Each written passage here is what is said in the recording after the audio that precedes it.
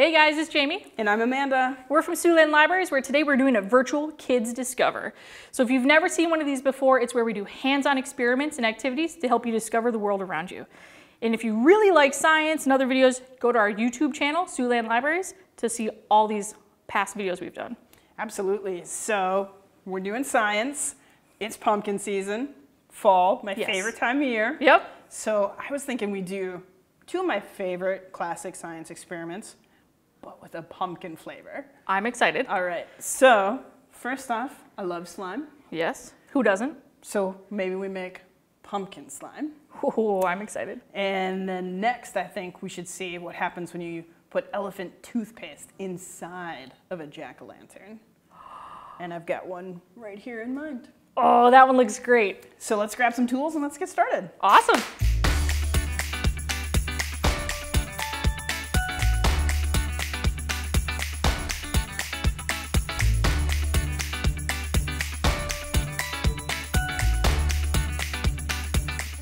Okay, so let's start with pumpkin slime. Yes, I'm excited. Perfect. So we're gonna learn about polymers through these experiments, okay? Okay. So we're going to start with our glue. Okay. I need a cup of that if you don't mind pouring that in this bowl for me. So we're mixing the glue and the water first. And this is clear glue today, right? That's clear liquid glue for sure. We need it to be clear because it makes the pumpkin guts kind of show up a little bit better. Oh, sure, that makes sense. All right. And the other thing you're gonna need is some liquid starch and of course, a pumpkin. Of course. Of course. So clear liquid glue is a polymer, and it's a polymer because it's made of repeated molecules that have strung and bond together, right? Almost like long chains, right? Yes, exactly. Okay. That's a perfect way to think of a polymer, is a long chain of molecules, just Nice. All right, so let's do a cup of water as well. Cup of water. And we're gonna mix that up.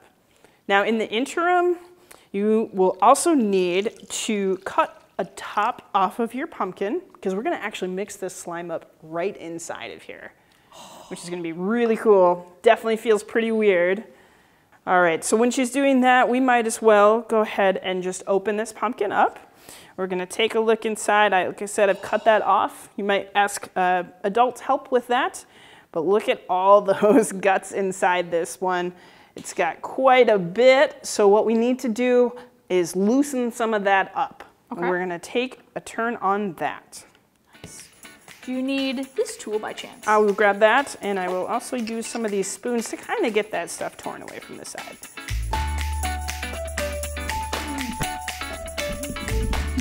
Scooping out the pumpkin.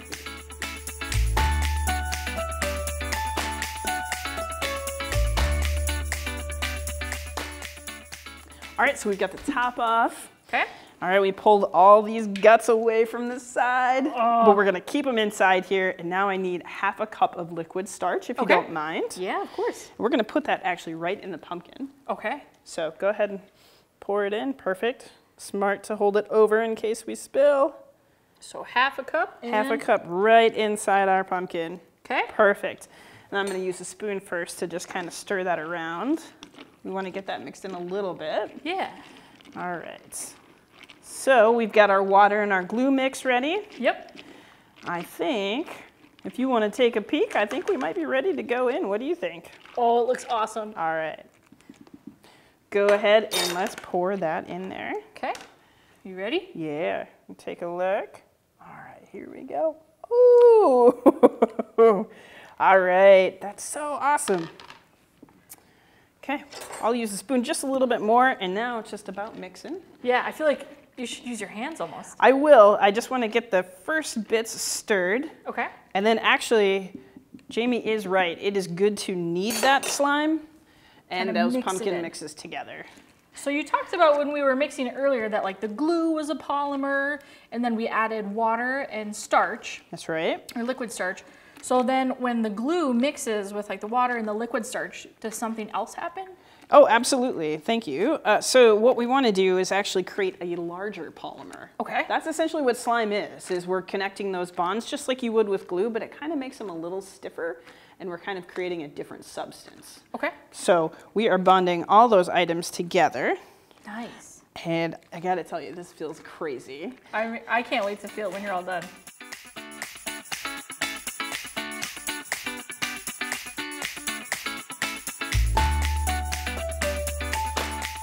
All right, so you might find when you're working with your pumpkin slime that you need to add some more glue or some more starch.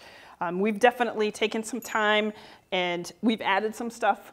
And so those ratios that we had for you with 1 cup of water, 1 cup of glue, and half a cup of starch, you certainly can feel free to kind of use those and make more if you want. Maybe you want to make 4 cups of, glue and water and 2 cups of starch.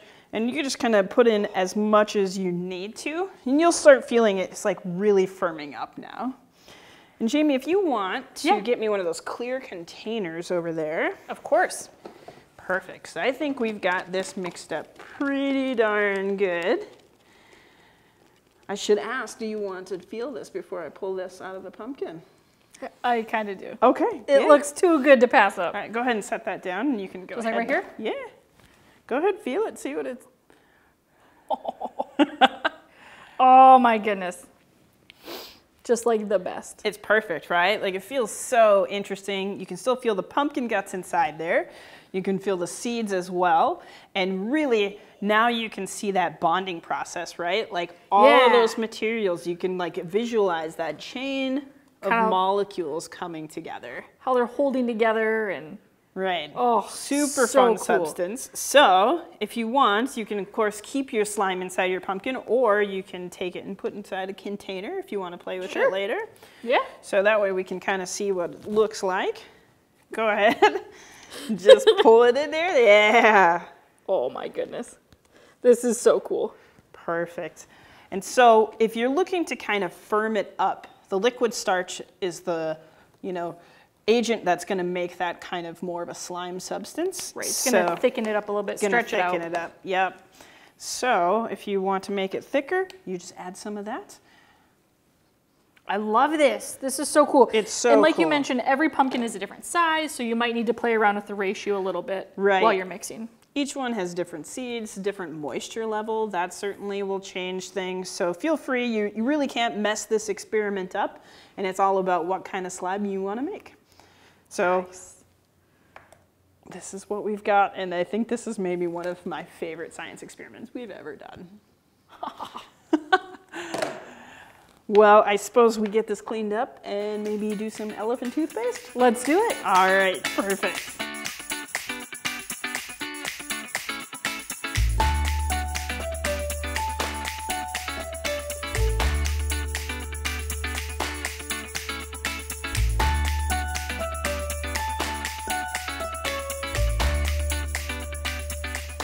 So thank you so much for showing us that slime. That was so cool and such a cool twist doing it inside of a pumpkin. I know, it's awesome. Keeping the pumpkin guts and the seeds inside there just makes a really cool texture in your hands. I loved it. But elephant toothpaste inside a jack-o'-lantern, I cannot wait to see how this works. Yes, so hopefully it works out well, but we've got a jack-o'-lantern here that you carved for us. It looks beautiful, thank you. You're welcome. And what we're gonna do for this experiment is a chemical reaction inside the jack-o'-lantern. Did you say chemical reaction?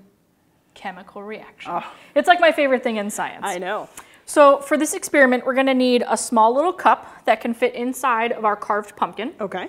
And then we're gonna need a larger cup, which I've got right here. Perfect. And then some things like warm water. We need some active dry yeast, some dish soap, and then hydrogen peroxide. Okay. Hydrogen peroxide is a little, I don't think scary is the right word, but make sure that you get an adult to supervise and kind of help you out with the experiment, because whenever we're handling chemicals, we want to be careful. Okay. Don't touch it. It's just for our experiment. Perfect. So to start us off then, we're going to take our little cup. Okay. And would you be willing to help measure some hydrogen peroxide into it? Yep, absolutely. Perfect. So all right. There's that. And if you want to put, let's do 2 tablespoons in this cup here. 2 tablespoons. Perfect. Excellent. All right, and what's next? We're gonna put some dish soap in there. There's no exact measurement of it, just give it a good squirt. Okay. Inside. That looks perfect. All right, excellent. And then we're gonna do some food coloring to make our experiment have a little bit more color. Green. Green's my favorite color, and I thought it would be different from the orange on our pumpkin. So really good Halloween colors. Yes. So we're just gonna stir that up a little bit. All right. And then once we get that all stirred up, I'm gonna open up our pumpkin here. Yes. And we're gonna put that inside very carefully. All right, does that look good? That looks perfect. Thank you. Excellent. So just gonna put him in there. You wanna make sure he's on a nice flat level spot so that he doesn't tip over. Okay. Looks good. So then now we're gonna do a little bit more with that extra hydrogen peroxide there. Okay, just leave it to the side. Well, I'm gonna add some things to it, or have you add some things. Oh. Yeah, we're gonna add a little bit more dish soap to our remaining hydrogen peroxide because this is gonna be a good starting point for us, but we might need a little bit more later. Is this good amount? That looks perfect. A little bit more? You want more? Let's do more. Okay. And then we're gonna add some food coloring again. Oh, perfect. Yeah. Let's get some more color. Stir it up. And stir it up. And that looks like it's probably like a 1/4 cup of hydrogen peroxide. It doesn't matter. It's just some stuff we're gonna have on the side left over in case we need a little bit more towards the end of our experiment. Excellent. So I'll take that Perfect. and I'm gonna put it over here so it's out of the way. Okay, thank you. So now we're gonna mix up our warm water and our yeast. So for that, we've got a cup here. Yep. And we need 4 tablespoons of warm water. All right. Yeah, it does feel warm. Yeah, thanks for helping me mix everything. Yeah, no problem. All right, so we're going 4, and then we're putting the yeast inside of here? Yeah, so now we're gonna open up that yeast packet. Okay. And you'll need a pair of scissors to do that. Just a little active dry yeast packet. Just a little like active dry yeast like you would use for baking. Okay. And then we're gonna pour that in there. Whole thing? Whole packet. And then we're gonna give it a good stir. All right. And you wanna make sure that you're stirring the whole packet of yeast in there so it's mixed up. It's gonna try and clump together a little bit. Just keep stirring it and try and help break it down in that warm water. It feels kind of tough. Yeah, and that's why it's nice to have a taller glass here because that way you don't accidentally spill anything out. Yeah, it's definitely splashing around. Yes. So while you're stirring up that yeast and the water, what we're doing is we're creating our catalyst. And a catalyst in chemistry and in science world is just something that's gonna help speed up your chemical reaction. Okay. So this yeast, once we add it to our hydrogen peroxide, it's just gonna help break down those hydrogen peroxide bonds much faster than they would normally. Right, and a catalyst is always in a chemical reaction? It's not always in a chemical reaction, but it can be. Okay. And it just helps things move faster and react faster, which we want with this one because we want a nice wow factor. Okay.